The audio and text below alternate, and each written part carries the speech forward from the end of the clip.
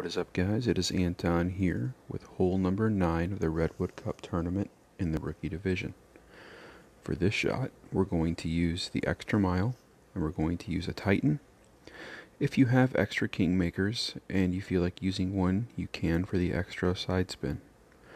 We're going to play with 4.5 bars of topspin and maximum left spin, and we're going to play it plus 20%. And we're purposefully going to put our drive in the rough to bounce out in the fairway. You can use the left side of this tall patch of grass as a guide of where to land.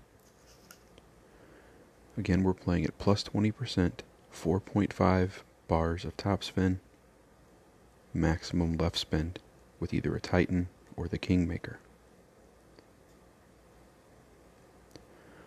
We're going to roll out nicely onto the fairway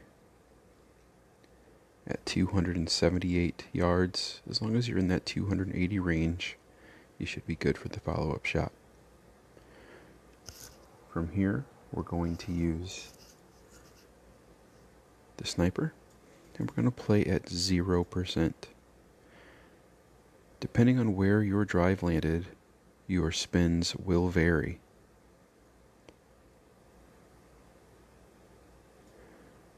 If you have a sniper 5 or a 6, you should be able to make this shot, but we're not going to have a ball guide to the hole, so we have to give it our best guess.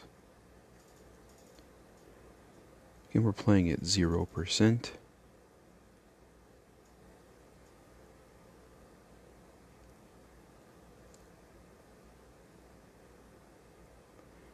Do your best to aim at the hole.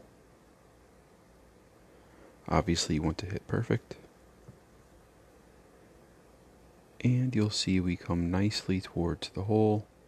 We're not going to make the shot, but we leave ourselves a very easy eagle putt.